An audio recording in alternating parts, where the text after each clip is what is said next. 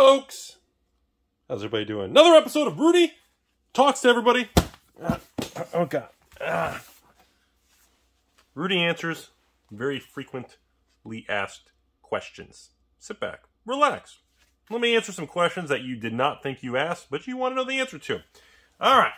So, these are some good questions today, folks.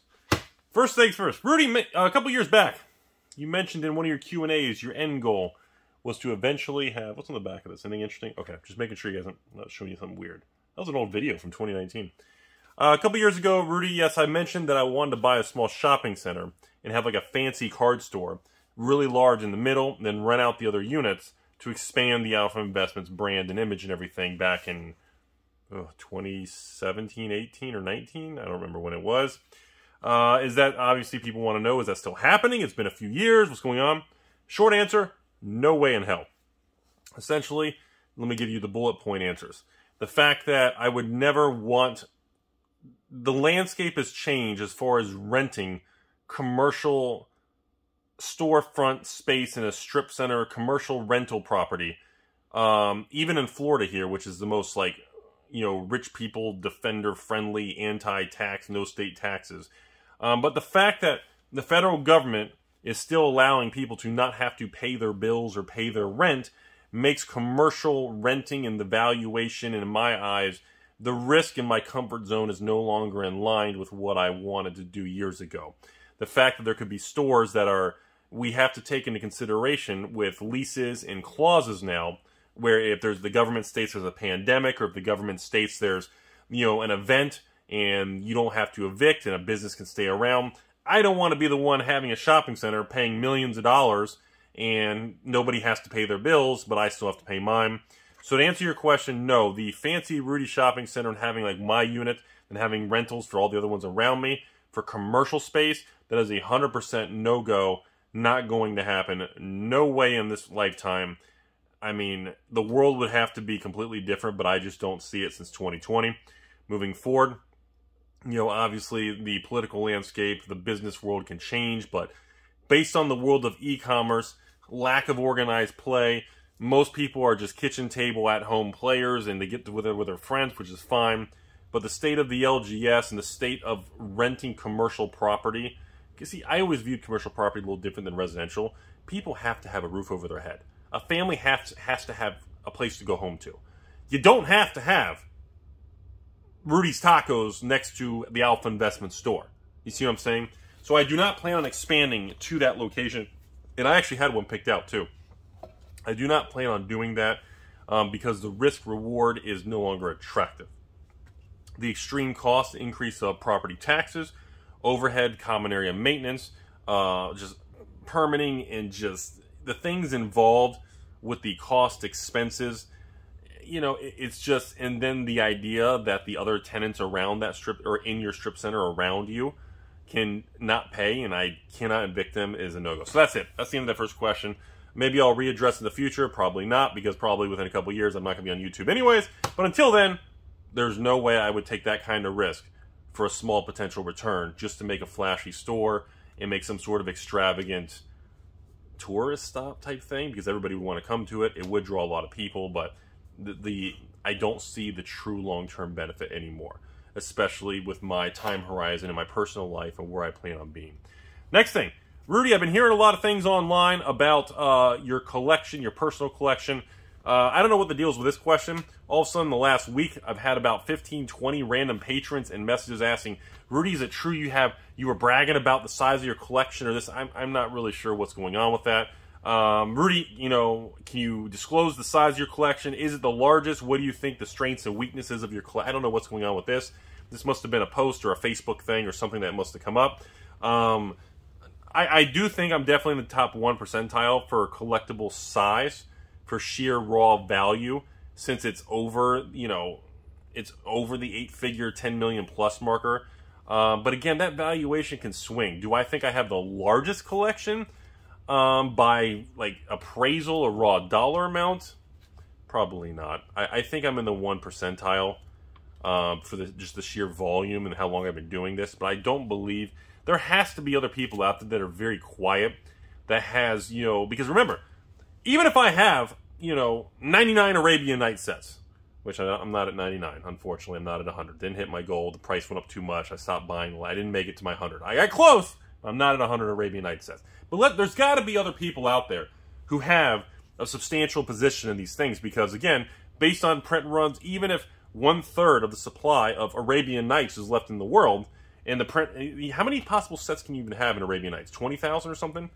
You know, even if there's 20,000 possible sets based on the number of rares or U2s printed instead of U3s, and 1/3 of that exists in 2021. That means there's still, like, what, 5,000-6,000 complete sets of Arabian Nights? So even if I'm, you know, between 80 and 100 complete sets, I'm not at 100, probably around 80s, you know, that's still nowhere near 5,000 possible sets of Arabian Nights. Now, do I believe there's even 1/3 of the Arabian Night cards left in the world? I don't. I've been very adamant about that recently. I actually don't believe the supply of old cards. I've been very vocal about that. The supply of old sealed boxes, the market is incorrect, and the supply, the true amount of single cards of ABU and Four Horsemen sets, I believe is truly low. Like when I was talking about the Silver Age boxes after those reserve list era boxes of the 90s, that 99 through 2009 to 2010, that 10-11 year block, I don't believe the supply is truly factored in. And I believe that to be the same thing with Arabian Nights, Legends, and Antiquities. I do not believe there's 5,000, 8,000 sets of Arabian Nights out there. I just don't believe it.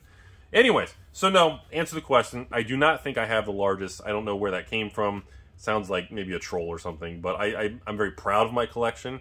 It was taking my whole life to get there. I do enjoy it, and I still have no intentions of selling, no intentions of flipping or breaking it down, parting it out. When I retire, I have no intentions of selling it. It's an extension of me, and I'm truly honored and privileged to have it, and I really appreciate owning that and appreciate the cards. Next thing, Rudy, Dungeons & Dragons, Adventures Forgotten Realms. Is the weakness in this thing really going to go to 0, or the rumors of it being cut off of printing early? Is this true? I don't know where that's coming from. There's no true validity or credibility to the new Adventures Forgotten Realm draft set or, well, collectors, there is no more waves or reprints, duh, all collector boxes, you guys, we've talked about that. No, I don't know of anyone talking about, I don't know why anyone at the higher up levels would be cutting off the D&D products early. I am not familiar with any truth to that at all. I do not believe that's accurate. Even if there's weaker sales, it is a core set replacement. Even weaker core sets are always readily available for 10 to 13 months. What are we, a month past release? No, I don't know who's coming up with that. I do not believe that's accurate information. Is the set selling weekly? Or is weekly a word? Is the set showing signs of weakness? Yes, in my opinion, it is showing signs of weakness. Is the set performing the same as a core set or better? Yes, it is. Is it performing better than a core set? I do think so. Do I think Adventures Forgotten Realms is going to be a bad product once it goes out of print this time next year and we do follow-ups?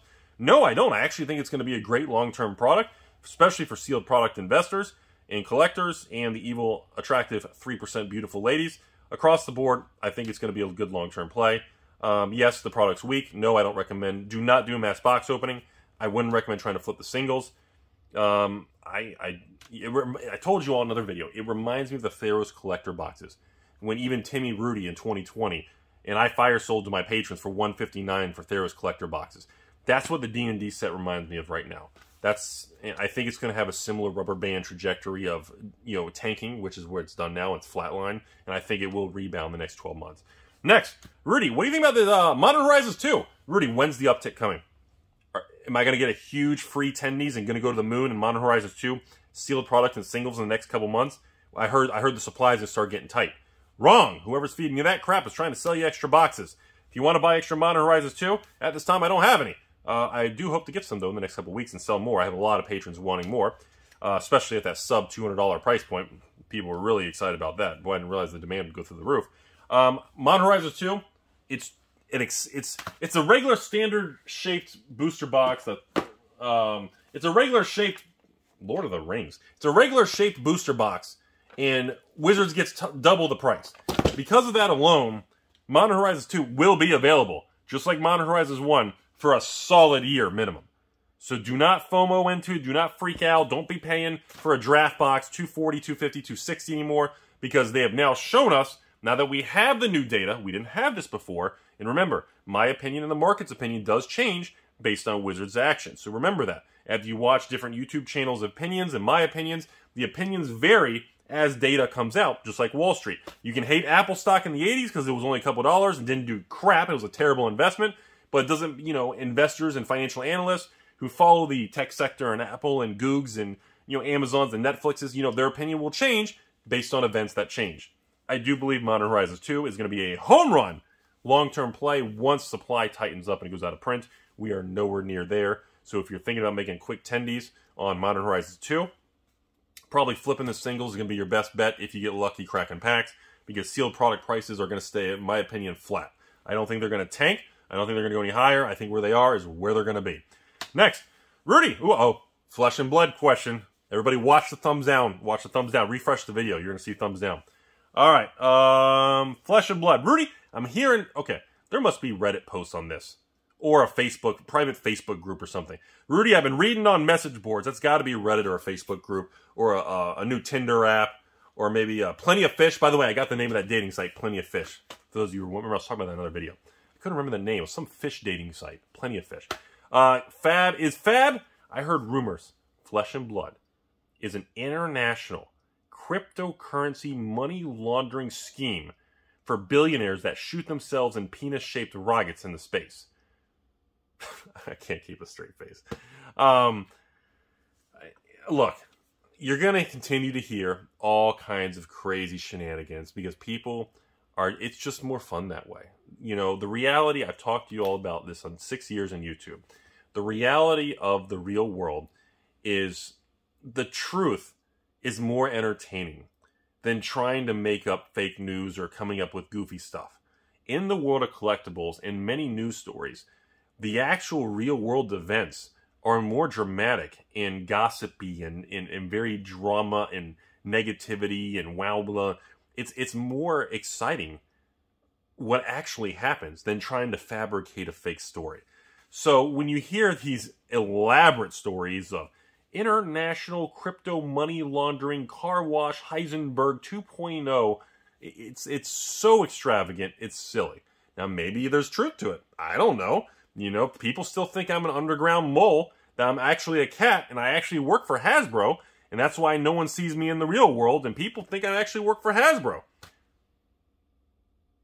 And, you know, in my opinion, because Flesh and Blood came out, and it just shook the hornet's nest so dramatically, in something that was supposed to fail, in something that was supposed to be such a, you know, flash in the pan, and the fact that it didn't take that, and it had such an extreme price swing, and just dramatic shake of coming from nothing to something, it's going to spawn conspiracy theories. And I expect that to continue with even like MetaZoo, and I expect that to continue with any other new card games that come out in the next couple of years. If it fails, people are going to say, I told you so. If it's successful, people are going to screech and all kinds of, you know, scam or artificial, you know, there's one box being traded between crypto and money laundering, and one investor is just selling it to the same evil triangle person, you know, who knows.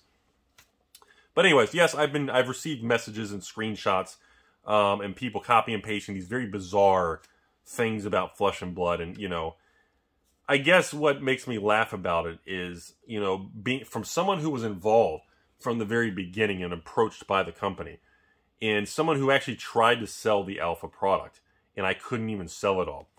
And someone who tried to sell the first edition Arcane second release and still couldn't sell it all, you know, and then had a 10-15% return rate of buyer's remorse. I can tell you all for a fact, the public image versus what really happened in the last year and a half, there's a very big disconnect of what actually happened. Because even from the beginning, you know, like, I'll never forget when James at LSS, you know, after I told him what happened with the first sale, and James was so nice, he was like, Rudy, you know, hey man, look, I know you couldn't sell all the Welcome to Wraith alpha boxes. You know, hey, I'll buy back the ones you didn't sell. I appreciate it. You know, hey, we still sold 70, 80%. You know, whatever, like I said, I don't mind giving your money back, and you can return the dead inventory.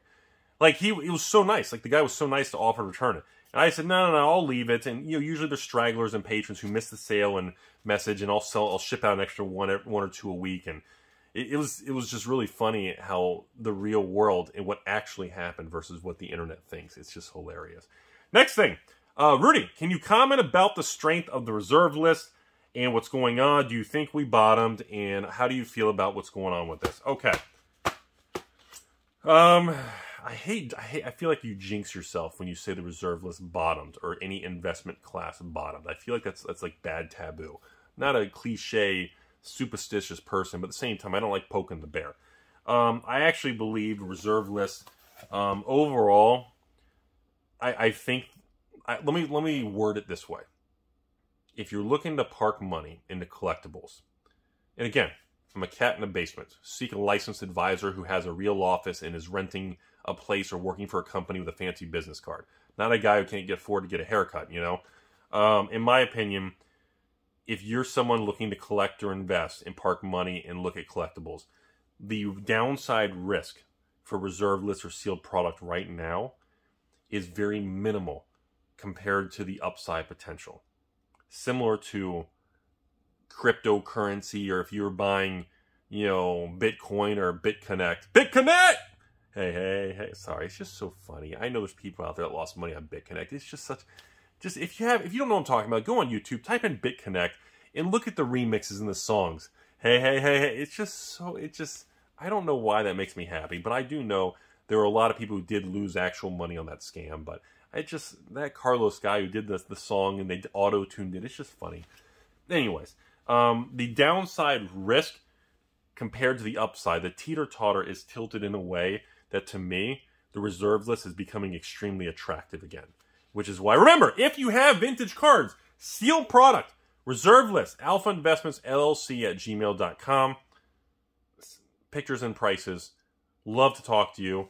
Put you on the channel. Share your story. You make it legendary. It'll be on YouTube forever. There's some really good videos and really good collections in transit. And excited to share some of those in the next 2 weeks. Should be a lot of fun, folks. All right. So overall, reserve list strength is becoming a thing. It does appear to be correlated to cryptocurrency and the uptick in crypto world. I don't know if it's a coincidence or not, but it does appear to have some sort of correlation or a very tight beta coefficient, as they say. The beta of crypto and reserve lists is starting to appear to be very similar. Anyways, last topic on here after that reserve list thing is overall, Rudy, how are you doing? How's the fam? How's the little one? How's the woman? How's the little kid? Overall mental state and overall, I am really, I'm still truly enjoying it. I definitely think there's a little bit lack of passion towards a lot of the new Magic products now. Like the new Innistrad set coming out, you know, in the past, I would have been on cloud 9 when Shadows of Innistrad was coming out, because original OG Innistrad was like one of my favorite sets ever. And like there's a third, you know, Return to Innistrad is coming out here in like 30-60 days, and I'm not even that excited about it. And I think that's kind of, I don't know what it is. I have more excitement about a new Weiss set release, or the new Force of Will set coming in the month, or the new Pokemon Evolving Skies and the new 25th or 30th anniversary, whatever it is. 25th anniversary, right? Pokemon 99. Yeah, 25th anniversary. You know, that stuff excites me. And to see what happens with MetaZoo, the new kid on the block that everybody made fun of as another scam, and you know, looks like a bunch of middle school kids did the artwork, and you know, the market's gonna make or break. You know, the market makes a decision, and I'm getting very excited as we approach September. You know, 'cause the end of September is Tales of Aria, and I'm super pumped to see that more colorful, happy, vibrant theme of Tales of Aria with Flesh and Blood, and to see this whole colorful and the image of like a different type of set versus all the doom and gloom of Monarch and Evil and Death and Blood and Angels and Demons. And you know, I'm really excited to see how the market's going to accept or reject Tales of Aria after the extreme reactions and the up boom and downtick of the Monarch there. Yes, I am still buying Monarch. AlphainvestmentsLLC at gmail.com. Remember, if you have Monarch cases, $800 for a sealed case of Monarch, 4 boxes, $200 a piece, and I pay your shipping. Take a picture, send me an email. Still buying. Remember, sell me your sealed first edition Flesh and Blood product before it goes to zero and the scam runs out and the duck duck goose and you're the last one. So make sure you sell. I'll give you money so you don't have any of that downside risk. Anybody? Not getting any more context on that. Prices are going up. Please? Anybody? Okay. But overall, I'm really, mentally, I feel pretty good. I've been enjoying myself and having a good time with the family and the parents and, you know, the old Miss Lindsay and my son and everything. And everything's been good. A lot of little family stuff and having fun and doing some little things on the side with family. You know, like little, you know, kind of rollerblading in the little one and, you know, bowling and doing some fun things and soccer and a lot of real world stuff. Kind of, you know, go outside and dig a hole and, you know, my 6-year-old looks at me and says, "Dad, why are you sitting in a hole in the front yard?" I said, "Son, this is what it's like to be a carrot. Sometimes you view the world from the ground and you just watch. And the key to life, son, is to listen. Not to ramble, not to talk, not to try to get ahead and scam people, but to listen. And you will learn that as time goes on, you know, if you're good at something and it takes 10 years to master something." Have I said that recently? Remember, no matter what you're into, if you haven't done it for 10 years, you're not a master at it. And after 10 years, you get so good at anything in this world and you put that much time into it. And if you're able to have a good hobby or a good business, the money will come. The passion and the money will connect and take care of itself. So overall, things are pretty good. You know, a lot of interesting things to see what happens. Obviously on the macro scale with all these, you know, different variants and viruses and the political and anger and drama continues to be a thing out there. And honestly, I always hear and see that stuff, and I find it just disappointing. You know, I feel like an old guy. Like, an old man is disappointed. You know? Somebody turn that into a meme. Old man Rudy, disappointed. I feel like that's a good picture for you guys. You know, I feel like it's disappointed. You know, see a lot of people wound up and angry and, you know, all that attacks towards different stores or price gouging or it's not MSRP or it's below MSRP or above or scalping and, you know, all that stuff that's been going on since the dawn of time. And, you know, I'm still pretty optimistic, you know. I feel pretty good about everything. I think there's a lot of good things and a lot of positivity and a lot of good opportunities to make a lot of money. And I think the world will continue to march forward because I just believe, you know. I believe in people. I believe in most Americans and most people around the world are good people. Yeah, there's a lot of Timmies. There's a lot of dumb people out there. There's a lot of people that make bad mistakes. There's a lot of people that make people look bad. There's people that do dumb things that make certain, you know, races and religions and politics makes people look bad. But that goes with everything, you know. There's always bad people across the board in any concept. You can't generalize anything, but I'm optimistic. I really am, folks. I do believe that overall, I think there's a lot of opportunity and a lot of wealth and a lot of good business and a lot of good things and appreciation between real estate, stocks, and collectibles. And I do think there will be some day in next week, next month, or next year that volatility returns and we see, you know, maybe a 5,000 point drop on the stock market, or we see real estate cool off before it goes back. And I think that's okay. I don't think there's any reason for people to panic or dump everything, but I think all this stuff is okay. And I think that's part of marching forward. And I really do feel that people who have a good level head and are optimistic are going to be rewarded. And I think people who are willing to actually work in 2021 in the United States and really truly put in 100%, it will work out. So for 99% of people, it usually does work out. And it does work out pretty good. But people who just say, "Oh, Rudy, I work hard, but it never works out. I get hosed every time." Well, then you may need to reevaluate why or how you're making certain decisions.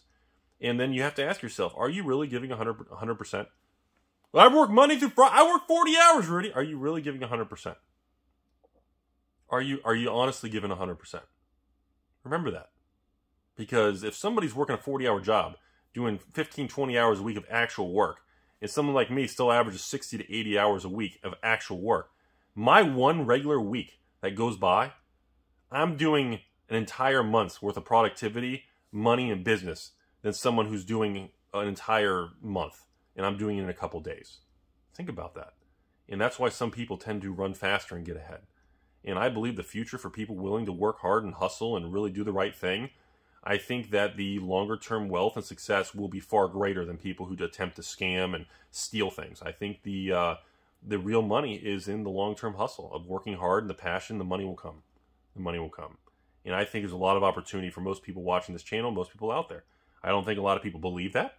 I think a lot of people are very jaded and negative, and I think that's normal. That's part of the rite of passage, and you're supposed to feel that way. And I think as you get through that muck, you'll wake up one day and you'll figure it out.